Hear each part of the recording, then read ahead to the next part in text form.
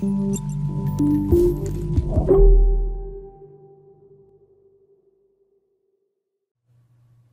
have a lot of our service hashed out now. We're going to move forward and start working on the users section. Since this is going to be the CRUD style application, we're going to create, read, update, and delete users without the whole backend part. We'll do that in a whole nother course. We'll do the entire stack. Right now, we want to focus on how we can get all of that information from our fake API. To start doing that, we're going to create a users component to start off our entire user section of the site. Under app, we'll create a new folder called users. Under here, we'll create a new file, users.component.ts, and a new file next to that called users.component.html. Let's start working on our users component. I have a handy plugin here that'll go ahead and do snippets for us, ng2 component, and that will go ahead and get all of the information for our component. Let's delete all that. Template URL,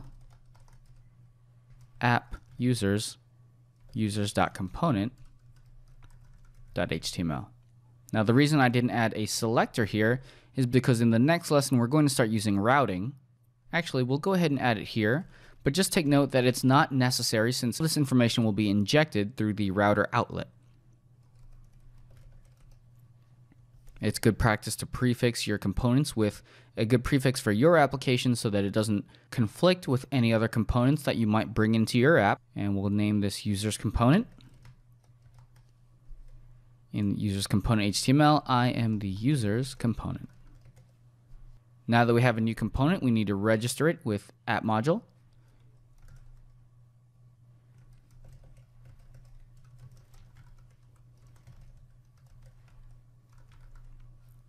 And bring it down into declarations.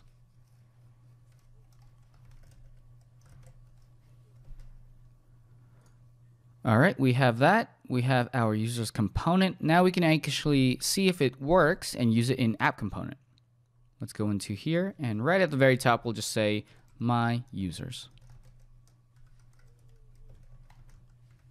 Let's go take a look at our app to see if our application works. And we are showing an error. Let's go take a look at what's going on there. It looks like user component is not found, and that's because this is supposed to be plural.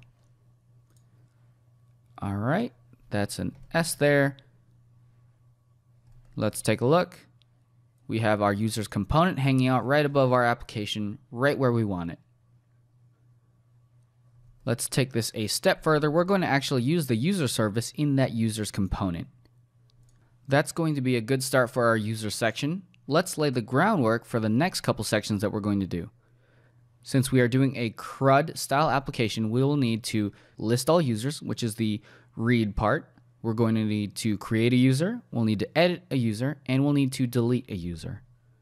We're going to create some folders here. We'll have new folder, user create, user edit.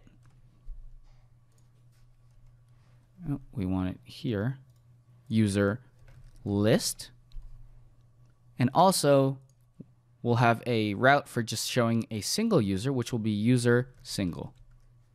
Now that's going to be the groundwork for our entire user section.